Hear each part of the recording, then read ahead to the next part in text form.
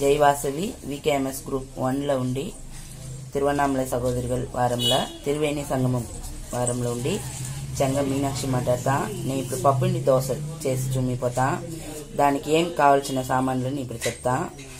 ఉల్లిగడ్డ, మిరపకాయ, చింతపండు, ఉప్పు, బెల్లం, శనగలు. ఇది వచ్చి శనగల్ని తనిగా పొడి చేసి పెట్టుకోవాలా నైస్గా. దీన్ని మిక్సీలో వేసి రన్ చేసి మిరియం మరి చేసి పెట్టుకోవాలా. ఇది చేసేసి ఎట్లా దోశ పోసామని చూసాం రాండ. ఉల్లిగడ్డ, ఎండుమిరపకాయ, ఉప్పు, చింతపండు అన్ని మిక్సీలో వేసి రన్ చేసి పెట్టి ఉన్నా. శనగలను తనిగా పొడిగా రన్ చేసి పెట్టి ఉన్నా. ఇప్పుడు ఈ ఉల్లిగడ్డ మిరియాన్ని కొంచెంగా మనం బానెట్లో 1 స్పూన్ నూనె వేసి ఆవాలు వేసి దీన్ని పొరంటేసి లైట్ గా పొరంటాల. ఈ కొంచెం తేమ ఈడ్చేంత వరకు ఈ నీళ్ళంతా కొంచెం ఇమిరే వరకు పొరంటుకోవాలా. నిండుగా పొరంటకూడదు మిరియం మరి, లైట్ గా పొరంటుకుంటే చాలని. అప్పుడుదా దోశ పోసేందుకు బాగా వచ్చినాయి. దాని వరకు ఎట్లా దోశ పోసామని చూసాం రాండ. చూడండి, మనం దోశకు పప్పిండి దోశకు వచ్చి మన ఇడ్లీ పిండి చేస్తాం కదా, అదే సేమ్ దా ఆయలో గట్టిగా ఉండాలా. ఇదిదా మనం ఇప్పుడు దోశ పోయిపోతాం పప్పిండికి. ఈ అలవుదా మనకి గట్టి ఉండాల.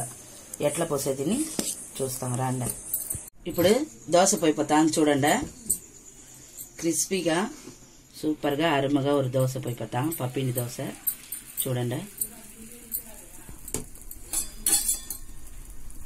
నూనె ఉడుచుకోవాలా. ఒక 2 నిమిషం కాలినాక ఎట్లా ఉందని చూస్తాం. చూడండి, దోశ కాలేసా బాగా క్రిస్పీగా అన్ని జాగ్రత్తలు కాలేసింది.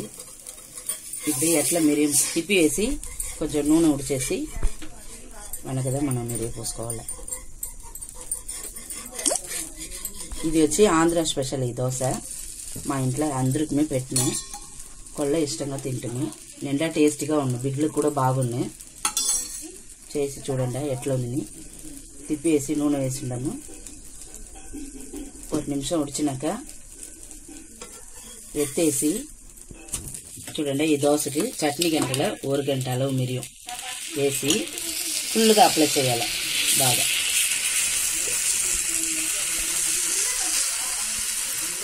ఫుల్గా అప్లై చేసి 1 సెకండ్ 1 నిమిషం ఉడియాలి. అయిననగా పప్పిండి తూగుడి విడిచిడవాలి. మనం పెట్టిందిగా విసిరి పెడుతుంది కదా శనగలే, దాన్ని తూగు విడిచిడవాలి.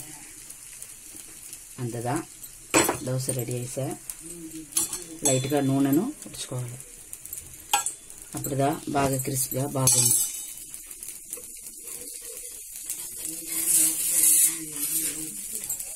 చూడండి దోశ ఎంత బాగా అందంగా క్రిస్పీగా బాగుంది. చూడండి,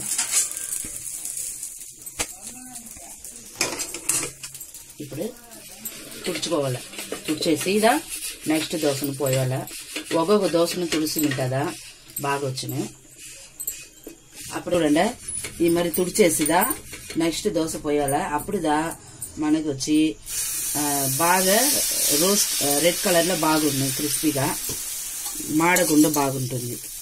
ఇదే మరిదా మనం అన్ని దోశను పోసుకోవాలా. నిండా టేస్ట్ గా ఉన్నాయి. అందరూ చేసి చూసేసి ఎట్లా ఉందని చెప్పండి. ధన్యవాదములు. ఇప్పుడు చూడండి, దోశ బాగా క్రిస్పీగా బాగా వచ్చింది.